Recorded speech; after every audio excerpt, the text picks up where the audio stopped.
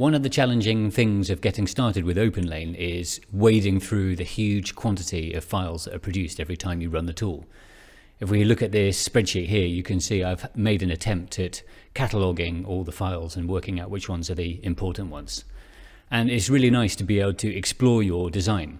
So I've got a tool called Summary, OpenLANE Summary, and it knows where various important files are and allows you to easily look at the results across various runs. So let's take a look at it in action. If you provide the run argument but without an explicit number, then it gives you a list and you can choose which one to explore. I'll just run the help here so we can see the kind of things that you can do. I need to give it the name of the design, and if the name of the top module is different, you have to specify that. And then let's take a look at the OSIS report to see what standard cells are used.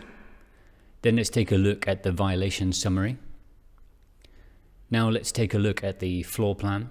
This uses K layout. Now let's look at the power distribution network and the detailed placing. And finally the GDS, so this is a finished file. And then if you have the 3D GDS viewer installed, you can also have fun with looking at your designs in 3D.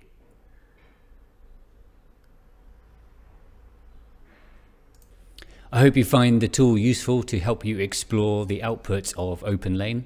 Let me know if you want anything else added and feel free to make a pull request.